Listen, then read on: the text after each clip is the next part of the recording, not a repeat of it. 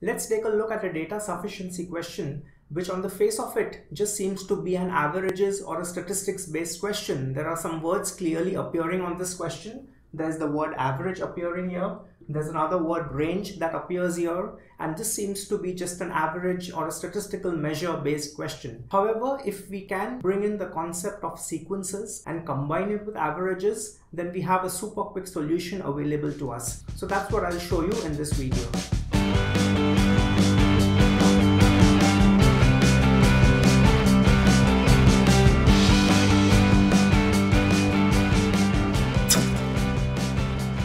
So when we see a question like this, there are some clues that we cannot afford to miss. One of them is out here.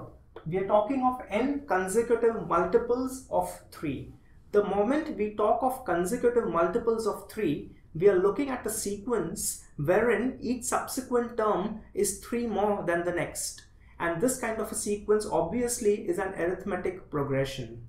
I've covered 6 types of sequences in another video. In case you haven't seen it, the link is given in the description below. So arithmetic progression is the most commonly asked sequence on GMAT, and the moment we are able to pick up the connection of a question with the concept of arithmetic progression, we usually have very quick solutions available.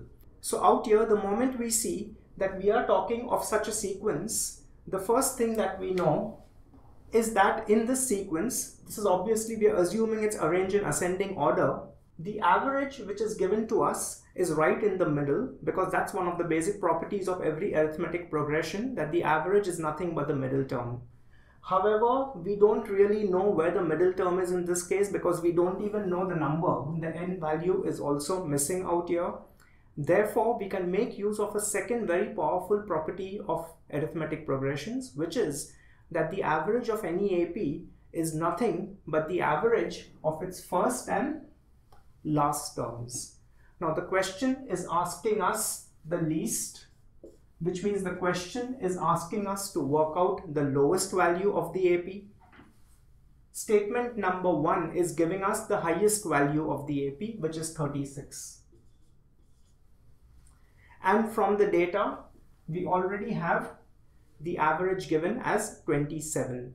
So by making use of this property, we get, assuming that this value is x because it is missing, first term plus last term divided by 2 is equal to the average.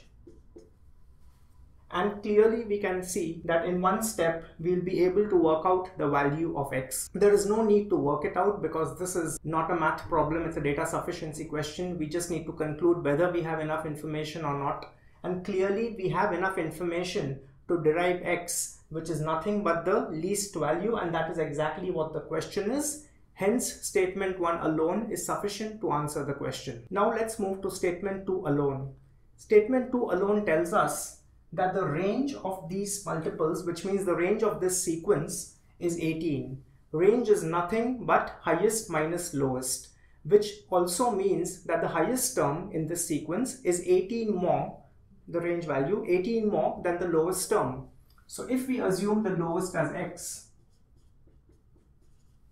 the highest value as per statement 2 has to be x plus 18. And once again, we make use of the same concept that the average of this sequence is nothing but the average of its first and last terms. Therefore, x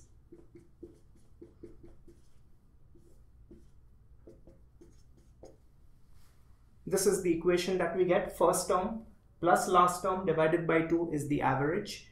Clearly, we can work out x. Once we work out x, we know the least term, and hence we are able to answer the question. Therefore, statement 2 alone is also sufficient to answer the question. Because each statement independently gives us an answer, we mark the fourth option on GMAT. I have done a video covering all 6 sequence types asked on GMAT, and I've also done separate videos such as this one, giving one example of each of these 6 sequences. The links to all of these are given in the description below. And if you're new to this channel, consider subscribing. That way you'll be notified every time we upload new videos.